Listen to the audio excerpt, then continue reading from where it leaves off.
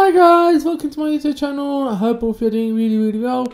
So this is your Man City vs Chelsea match preview, and tomorrow we need to hope that we don't get bad, because we're not winning tomorrow, no way, and we're not even getting a draw. So hoping we avoid a battering, maybe lose 2-1, 2-0, something like that, bit respectable, you know. Anyway, before we get into all that, please do like and share this video, and if you like videos in general, please do subscribe to the channel.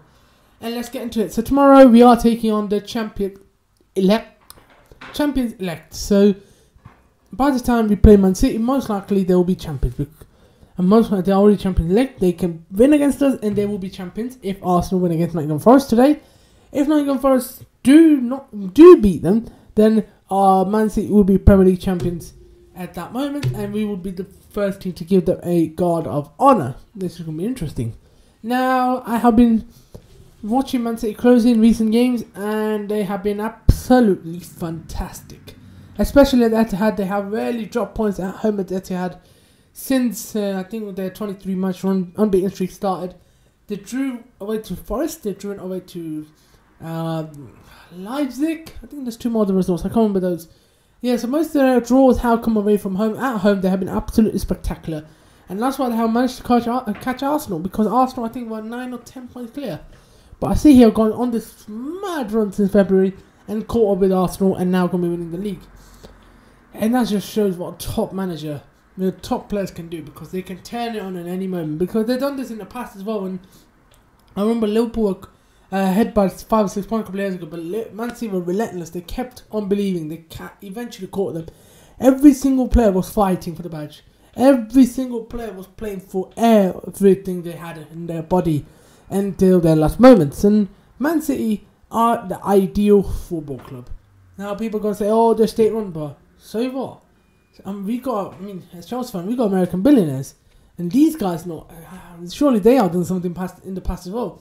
I don't understand this state run club thing. Come on, if you're still a state run club, you need to do your scouting, you need to do everything before you're successful. You just can't be like, oh, let's just throw money. It won't work like that.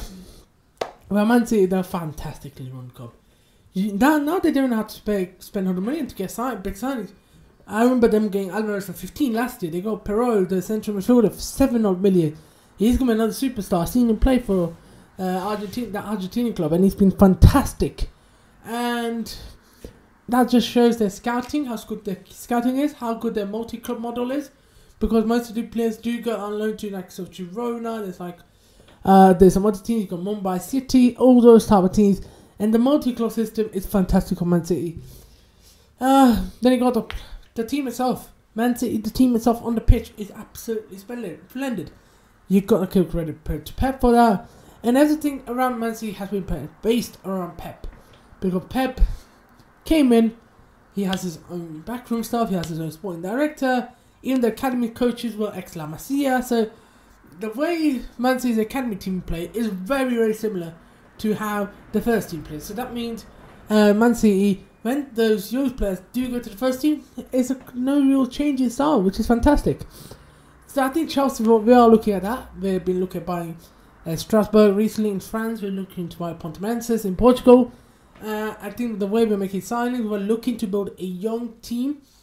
So I think the real team that Bowley and co are looking at is this Man City, because that's what they meant by long-term progression. Because Man City didn't have it easy in their early years. They had to find the right manager, they had to find the right setup before all of this was kicked into action.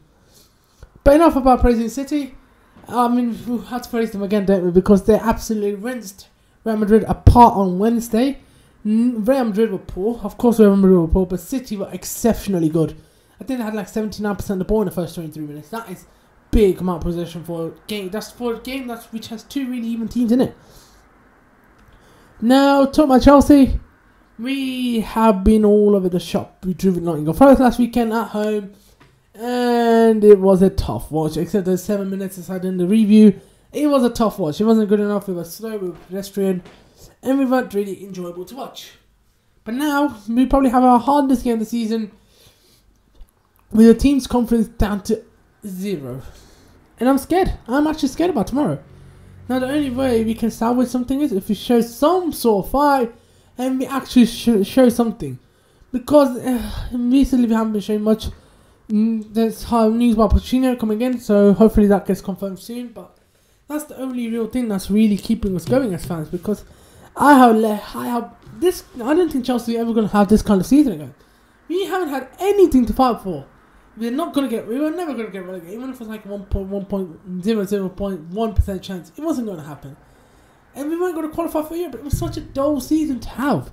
And hopefully next season we just need to improve, because this season cannot be happening again. Now, Bowley and Co, of course, I said about them, they have the vision of being a Man City. You cannot be letting these kind of seasons creep in. Anyway, talking about Lampard's press conference, Lampard and talking about injuries, Rees, Mount, Chilwell, N'Golo, Cucurella, Koulibaly and Badiashile is all out for tomorrow. Great stuff. So basically half the starting lineup is technically injured. Beautiful. And some of the other stuff that Lampard has said about City is fantastic. They're a fantastic team to watch, etc. And the one thing that really got me about Lampard's press conference was when he said this. I think the journalist asked him a question. What do you think about Chelsea? What do you think Chelsea needs to do next season? And Lampard said number one thing was every single player needs to be fighting for their spot. Now that might not sound anything, but I think that's loads of detail. He's saying basically that Chelsea should look to move on all the players who are not willing to be here next season and make sure the team is building, the squad is there, and they compete with each other, with all of them wanting to play for Chelsea. I think that's what he's meaning, and I think that's the right step. That's the first step in the right direction. You can have all the qualities in the world, but you need to get that fighting spirit, because you want them. I think for a successful title challenging team, you want two players in each position, in my opinion, with maybe a third in as a versatile player who can play anywhere. You mean? So that's what Lampard meant. Then Lampard meant about was talking about Haaland, how Haaland's been so good, and apparently Lampard wanted him his first time when he was Chelsea manager. Everyone wanted Haaland. Haaland was going to be a big thing, but I think he said I had an interest in when we played Salzburg in pre-season, so that was before Haaland blew up. So that's good talent ID personally, and Lampard has that. He has very good talent ID. Just his coaching doesn't match up to it. And if you were just half a decent coach, I think Lampard would be a good manager to have in your team. But his coaching, his teams are so shambolic. His pressing is all over the park. It's probably the worst I've ever seen. So there's what talking about Lampard. City, we'll talk about City, how fantastic they are. And City now have set up lineups. I do think they won't change much from the Real Madrid game. And what lineup would I go with if I was Chelsea? I'll go with Kepa and goal. I think Mendy's gone. Mendy, we've seen links with Tottenham. Now let's see what happens there. But I think Edouard Mendy's gone, so there's no real point playing him as he's leaving the club. And I think the way he played against Nottingham Forest already suggests to me they don't deserve to be starting in. So in comes Kepa. Right back, it has to be Chalobah. Chalobah, Grealish, maybe I think we might have a better chance than Grealish was Aspie. I think Grealish was going to absolutely rinse Aspie apart, but I think Chalobah's got a better chance. The two centre-backs. Well, we haven't left ourselves with many options here, have we? So I'll go with, I guess, for Fofana and Thiago Silva, because that's our only options. Left back, Lewis Hall, no real options again. I'll play a double pivot, play Enzo, play Kante. And then as a 10, I'll play Carney Chukwuemeka, because we have stopped Chukwuemeka going from going to the Under-20 World Cup. So he deserves to be playing, in my opinion. And he deserves to be playing, because he literally sacrificed not going to the World Cup. Even if he's Under-20, it's still a World Cup, just to play for Chelsea. So I think he should be starting. Modric on the left. I don't know why he was dropped. Now Sterling had a good game against Forest, but I would keep on the bench, bring Modric back in, and I'll start with Noni Madueke. Now Noni Madueke has been really, really good in my opinion. He looks like he's not shying away from the ball. He's willing to create chances.